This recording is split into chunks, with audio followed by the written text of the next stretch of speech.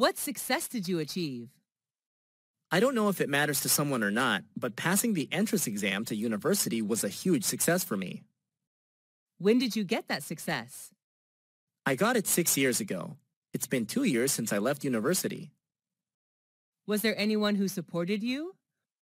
My family supported me a lot. My mom prepared good meals for me, while my dad helped me with hard math problems. Was it hard to get that success? It was hard for me since I wasn't good at academic subjects at all. What were some difficulties in achieving success?